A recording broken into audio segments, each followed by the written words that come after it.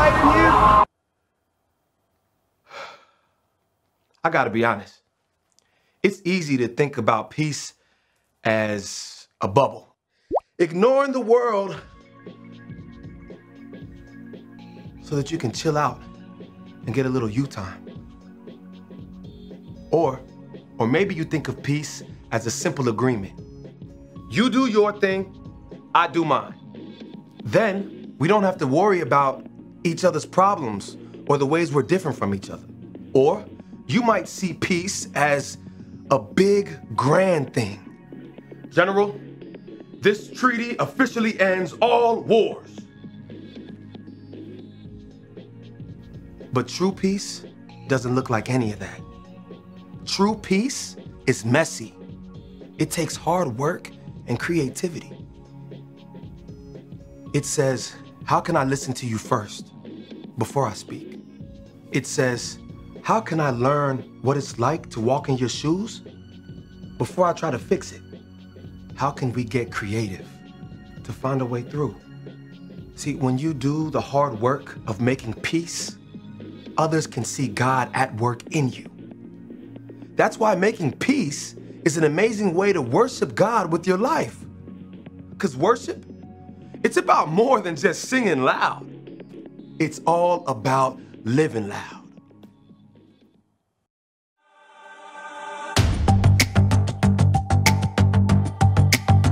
You're my courage, I don't have to be afraid. You're my fortress, no matter what comes my way. You're my treasure forever, yes, we'll be together always. Even when the days get harder, I know you'll rescue me. Even when the sky is darker, I know you'll bring me peace. You are my strength, you are my savior.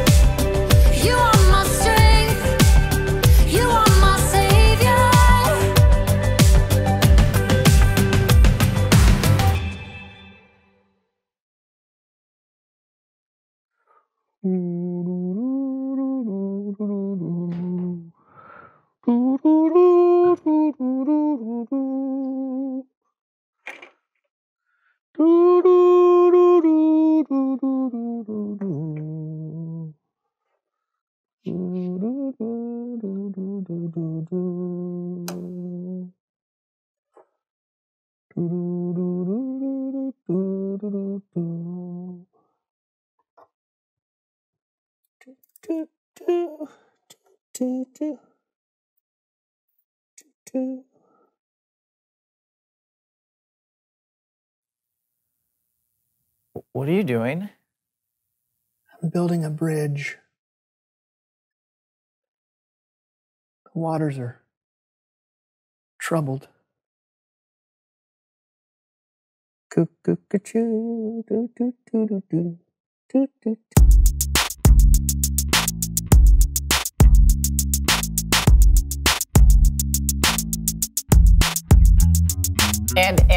And Brandon, did you know that your fingernails grow 4 times as fast as your toenails? Really? Yes, and that you produce enough saliva to fill 2 bathtubs a year. Cool. We need to get started. Yeah, and eyelashes last for about 150... So, hey everybody, I'm Brandon and this is Lawson and welcome to the So-and-So Show. Yes, where apparently you might get interrupted by your co-host. Lawson, we need to get started with the show. Yes, but you cut me off at a very crucial part of my fact giving. Kids out there could be seriously questioning the lifespan of an eyelash. 150 what?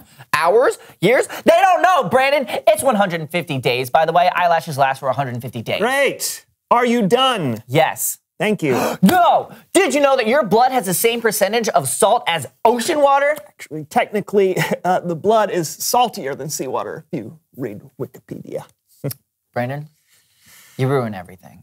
Yeah, well, your facts aren't interesting. Yeah, well, neither are your shoes. You don't even know what shoes I'm wearing. I don't need to. Please welcome someone who knows stuff.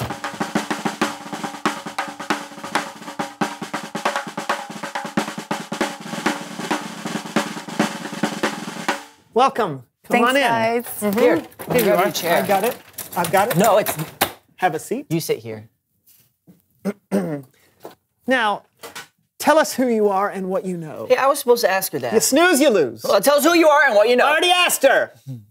Is everything okay here? It's fine. Please continue. Tell us Who you are and what you know. Okay. Well, my name is Bridget, and I'm a professional mediator. Brandon wants to know what a mediator is. It's not true. I know it. I'm glad you asked. A mediator is someone who makes peace. Someone who stands in the middle of a conflict, helping people compromise or agree. Ew. It's like building a bridge from one person to another. Cool. Yeah. It's kind of like my name, Bridget. If there is a problem, that is what I do.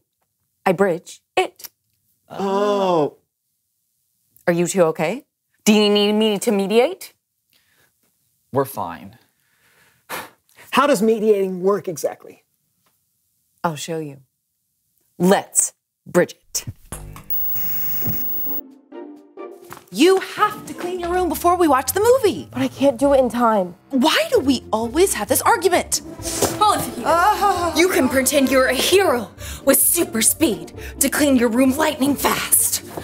And then you can wait until she's done before you start the movie. Problem solved. I'm sorry, who are you? Bridget.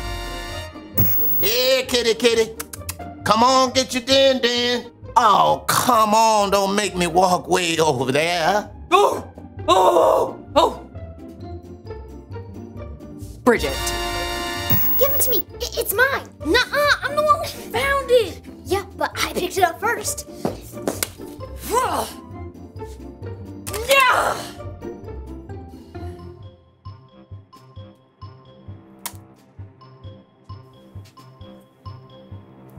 Bridget. Wow, you really do build a lot of bridges. You're welcome. I didn't say. Well, I've got to go. There's lots of people out there needing my help.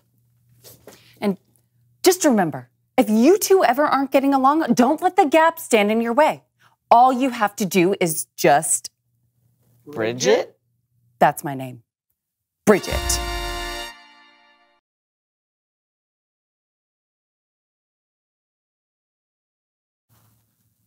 It's Bible story time with Kellen.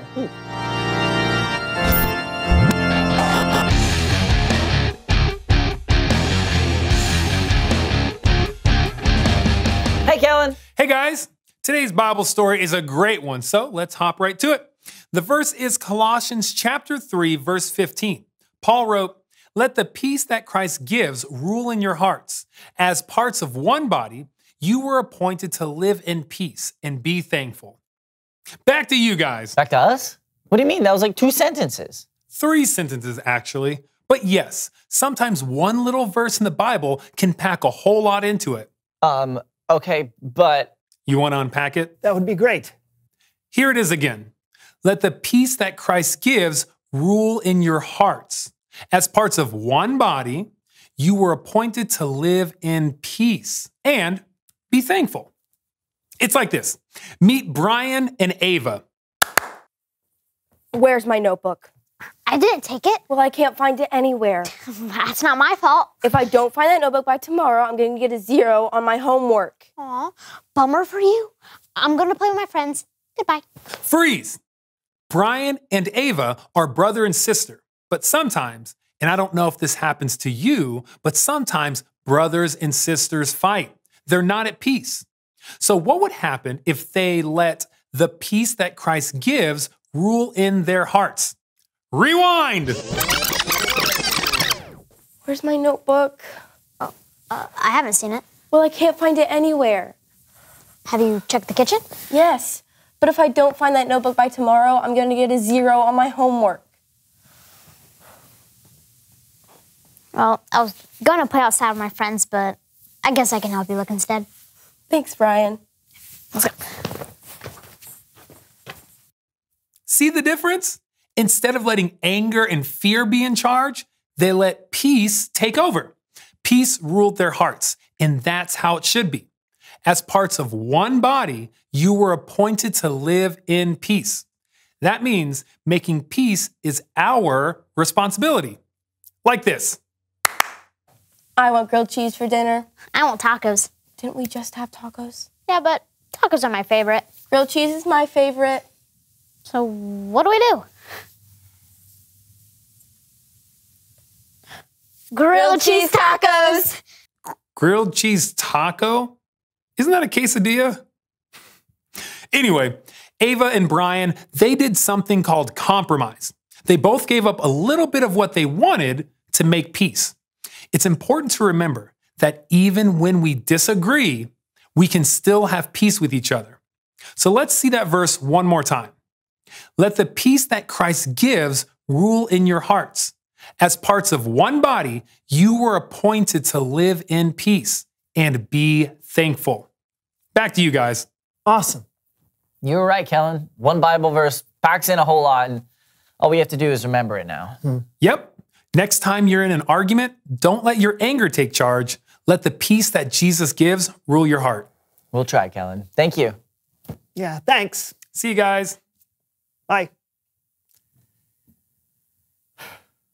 Brandon? Yes, Lawson?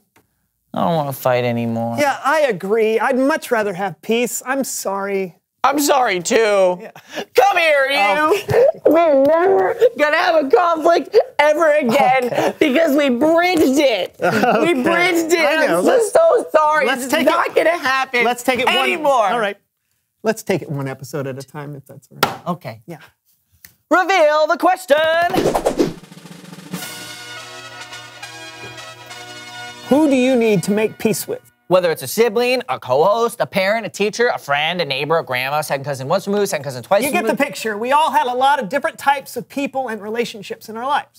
Or a hot dog vendor, or a disc jockey, or a mail carrier, or a used car salesman, or a Talk about it together. Who do you need to make peace with? Or a babysitter, or a mountie, or that woman who hands out that samples at the grocery store that you just eat them all the time and you just can't stop and you can't stop. I'm Brandon. And I am Lawson. And this was the So-and-So Show. Do you have any more? No. All right, see if you can guess the answer to this. How many noses does a slug have? 3. No, that's close though. They have 4 noses. The fingerprints of a koala are so indistinguishable from humans that they have on occasion been confused at crime scenes. A snail can sleep for 3 years. Oh man, I envy him. The only animal that can't jump is the elephant. 3% of the ice in Antarctica glaciers is penguin urine. Okay, good night, everybody.